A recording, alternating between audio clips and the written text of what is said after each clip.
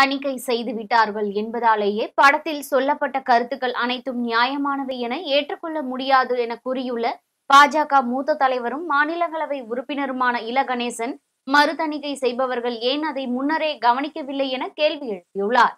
நாமக்கல்லில் நடைபெற்ற ஒரு தனியார் நிகழ்ச்சியில் கலந்து கொள்ள வந்திருந்த இல கணேசன் செய்தியாளர்களுக்கு பேட்டி அளித்தார்.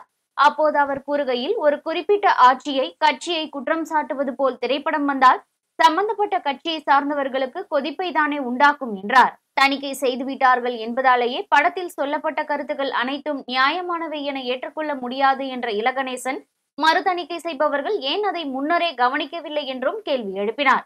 தணிக்கை குழுவை கண்டிப்பதாகவும் அவர் தெரிவித்தார். இந்திய பொருளாதார நிலை குறித்து உலகளவில் பல்வேறு நிலைகளிலும் பாராட்டப்படுகிறது என்றும், ஆனால் காங்கிரஸ் கட்சியை சேர்ந்த பொருளாதார நிபுணர்கள் மன்மோகன் சிங், ப. சிதம்பரம் ஆகியோர் வேறு விதமாக விமர்சனம் செய்கின்றனர் என கூறிய இல கணேசன், எது உண்மை என்பதை மக்கள் அறிந்து வைத்திருக்கின்றனர் என்றும் தெரிவித்தார். திராவிட முன்னேற்ற கழகம் வந்துவிடக் கூடாது என்பதற்காகவே அகில இந்திய அதிமுகவுக்கு வாக்களித்த சதவிகிதம் இப்போது யாருக்கு வாக்களிப்பார்கள்?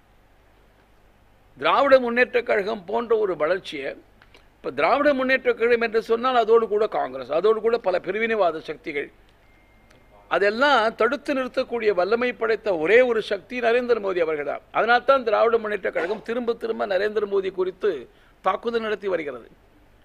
அதனால இயற்கையாகவே நரேந்திர மோடிக்கு ஆதரவான வாக்குகள் விடலாம். வெறும் எதிர்மறை மாத்திரமல்ல, ஆக்க ரீதியாக கூட ஒன்றும் வேண்டாம், 4.5 ஆண்டு காலம் லஞ்சமில்லாத ஆட்சி நடத்திவிட்டார்.